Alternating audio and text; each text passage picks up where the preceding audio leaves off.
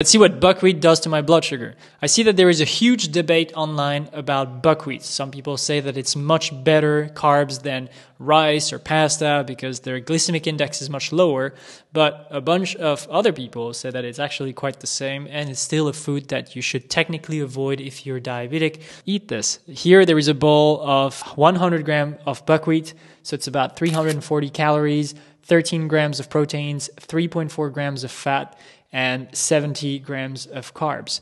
Let's go.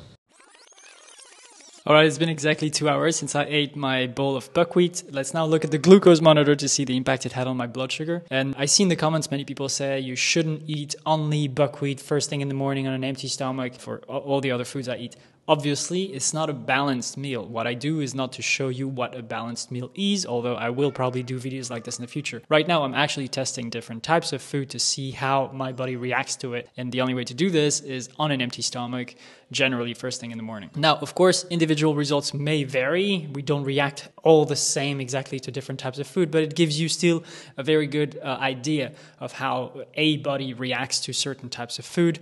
There is still definitely a common average among everybody. So in the case of buckwheat, let's now look at the chart here, and we see that there is definitely a glucose spike. Although if you've seen other videos like rice and pasta, the glucose spike is much smaller with buckwheat than it was with pasta. So no, and especially white rice. That's because there is more fiber content. So technically it's better carbs than white rice or pasta.